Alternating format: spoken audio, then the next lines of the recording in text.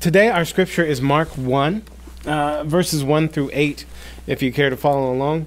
I'm going to be reading from today's New International Version.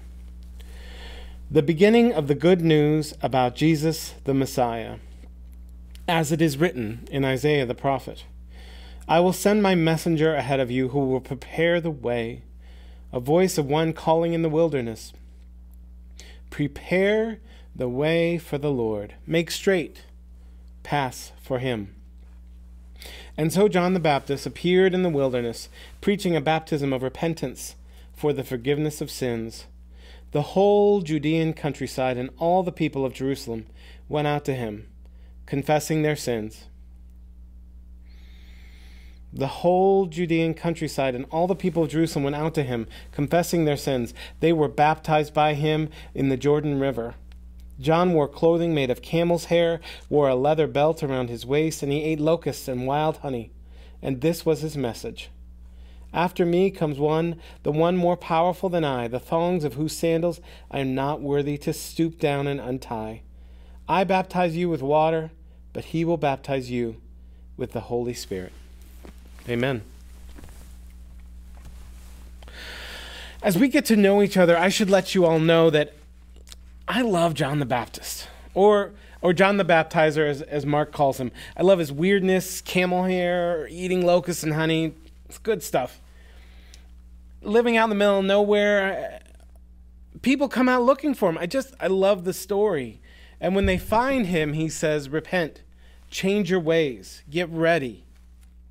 I love that too. Now, the other side of you guys getting to know me is I may love repentance a little bit too much. I have a certain critical nature.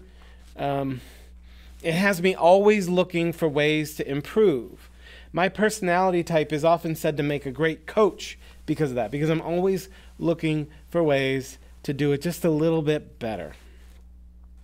Now, that can be pretty annoying if you live with me. Just ask Lauren and Eli. I mean, Jasper might even have something to say about it. And that's part of why I relate to John. I want to make things better. I want to change habits and thoughts that get in the way of the bigger things that we're committed to. But who would really want to live with John? Am I right? At some point, a constant focus on change and improvement is exhausting and unhealthy. I think it might be part of why John doesn't really show up much after this story in the Gospels. The 8 verses we just heard of Mark's Gospels, it's the start of his story. And he says right at the beginning, this is the beginning of the gospel of Jesus Christ, Son of God. The word translated gospel, it might also say good news depending on your translation, is a Greek word, evangelion. And it was used both in this general sense to talk about good news, but it was also used to talk about special beginnings, very specific proclamations of good news, like a proclamation from one of the Roman emperors or governors of the time. Mark's writing is good news. He's telling the story of good news. It's the start of good news. And it starts with repentance. It starts with being dunked in the wilderness by a weirdo. And this is the beginning of the good news, at least as Mark tells it. Now, when I talk about the good news to someone or the gospel of Jesus, I speak about it in a little different order. My telling that has changed and evolved over my years as a Christian goes a little like this. First, God loves you very much. There's nothing you can do or nothing you have done that will make God love you less.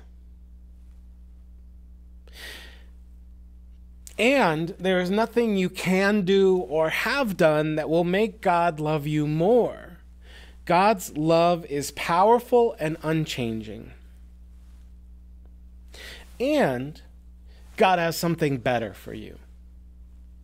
God has something more beautiful and more joyful and more wonderful for you than the small ideas that you have in your head.